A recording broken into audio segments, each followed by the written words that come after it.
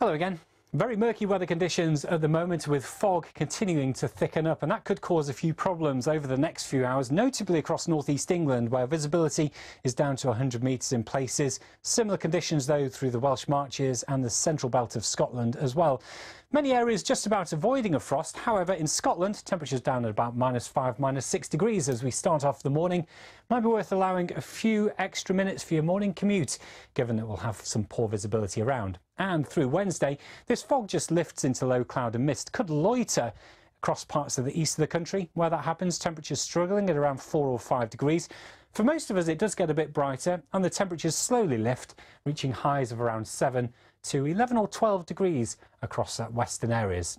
Now, over the next few days, the weather is set to get quite a bit colder, notably through the weekend. Quite a brisk wind around as well, but even colder weather looks set to move in late next week.